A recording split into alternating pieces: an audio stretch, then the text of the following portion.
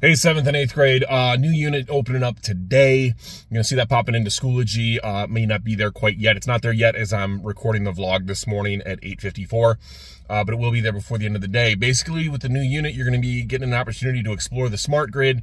And you get two choices. You can go ahead and explore just building a community on the smart grid or taking a look at a smart house. If you want to take a look at both, you're absolutely welcome to.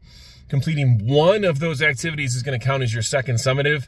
I'm sorry, for your first summative for this quarter, on the standards of all the stuff that we kind of cover throughout the Fuse class. So not the vocab part, but if you have not yet done the vocab summative, please make sure to get that done. It's going to be due by Friday.